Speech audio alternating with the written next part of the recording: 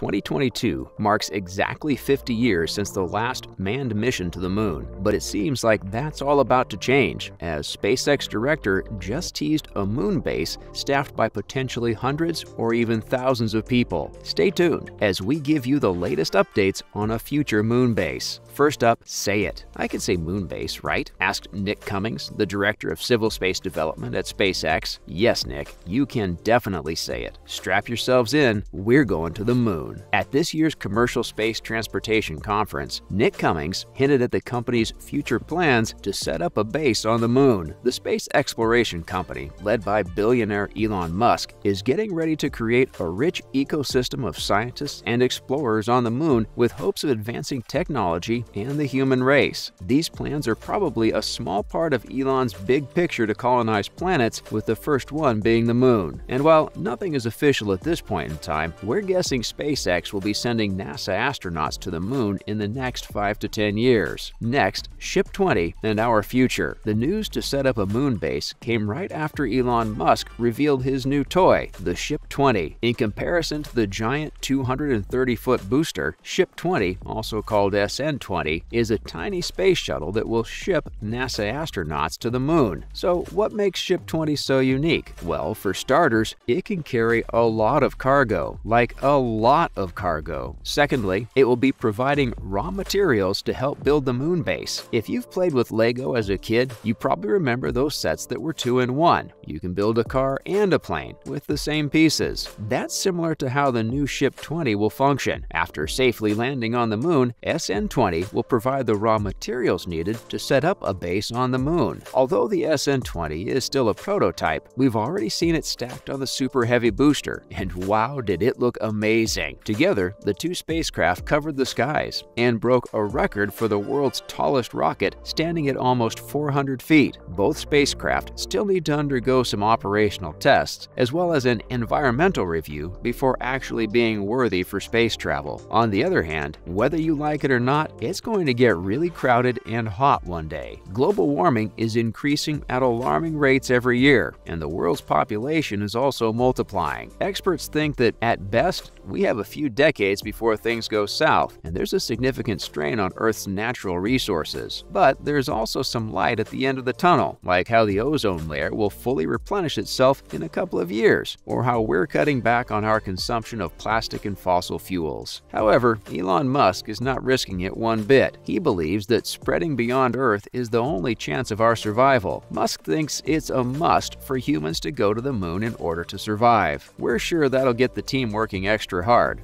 No pressure, guys. You're only working to preserve the future of humanity. Is it really necessary, though? It's not the first time Elon Musk and SpaceX have faced criticism after sharing their plans for the future. Many people think Elon Musk should direct the company's efforts towards creating a better life on Earth instead of looking beyond it. But we're guessing Elon Musk's spending habits are out of this world. Another batch of Starlink satellites. The Falcon 9 completed its 11th mission on February 21st this year when it launched another batch of 46 Starlink satellites in space. Last time around, the Falcon 9 launched a batch of 49 satellites on February 3rd. But just like on Earth, there are also chances of bad weather in space. There was a severe solar storm, and nearly 40 satellites re-entered the atmosphere. Must have been pretty bad, honestly speaking. We keep imagining that scene from Interstellar when the Endurance is trying to dock with the station. When you think about it, the experts at SpaceX are just finding clever solutions to complex problems. Unfortunately, the problem and solutions both end up being complex for us, but it would seem pretty simple if we were to break it down. The crew released the satellites farther up in space to avoid re-entering this time, and to get them farther up in space, they reduced the total count from 49 to 46. And while we're sure it probably involved a lot of formulas and calculations, the logic is really clever. The Falcon 9 has been doing a lot of heavy lifting this year. Most recent trips include shipping the CSG-2 radar imaging satellite for Italy, a classified payload for the National Reconnaissance Office, and the Transporter-3 rideshare mission. The Falcon 9 is set to perform at least 50 more missions this year, and to think one day those rockets will be carrying humans for a casual trip up to space. Exciting! A public rocket garden? What could be cooler than having a rocket up for public display? Seeing a rocket take off is one thing, but since you're only allowed to see it from a distance, you never really get to appreciate the sheer size of the thing. After brief interaction with a fan on Twitter, Elon Musk has promised to send out a retired prototype rocket to the Texas airport. Looks like Texans are about to get their own rocket garden. The move to go public with a prototype should be good for Elon Musk, considering the amount of criticism he faces from Texan residents. Just recently, an environmentalist group sued SpaceX, claiming that the Boca Chica beach has been closed for over 450 hours since 2019 because of rocket launches and tests. Apart from that, every time there's a launch or a test, the highways are sealed off. Honestly, it must be a difficult situation. On the one hand, you're getting to see a rocket go to space, but on the other hand, everything around you is closed. Elon Musk still continues to give back to Texans despite their stern criticism. In 2021, Musk donated $10 million to revamp downtown Brownsville and another $20 million to Cameron County schools. He also plans to build a new city near the facility. He's definitely been giving back to the community, and considering his plans, Texas may end up becoming an economic hub because of its innovation in space technology and exploration. SpaceX has a lot of loyal customers, and NASA happens to be one of them. Since SpaceX will probably be helping NASA astronauts go to space in the coming years, they have a pretty decent relationship. But after hearing about Elon Musk's plans to launch nearly 30,000 more Starlink satellites in the lower orbit, NASA has raised a lot of concerns. NASA claims launching such a large number of satellites will result in a lot of issues. It might even lead to an asteroid heading straight for the Earth and going unnoticed. Apart from that, NASA said it will lead to crowdedness. There's already so much debris that enters and exits the International Space Station, it might be more difficult with 30,000 more satellites. And honestly, we don't know a lot about science, but NASA's claims do sound kind of reasonable. Elon Musk, however, states launching 30,000 Starlink satellites will have no future implications. He said that you could practically launch 1 billion satellites in the Earth's lower atmosphere, and it wouldn't make a difference. And it's not like Starlink satellites are just floating around in space. Each satellite is autonomous and can detect its surroundings. It can move out of the way if it has to. There's also some science behind keeping the satellites in the lower orbit. In the worst-case scenario, if a satellite does decide to come crashing down at the Earth because of the orbit, it will burn up more quickly than those orbiting at a higher altitude. So what do you think? Will SpaceX be able to build a moon base in the next 5 years? Or do you think the company is a bit too ambitious these days? Let us know what you think in the comments below. That's it from our side. Thanks for watching, and see you next time.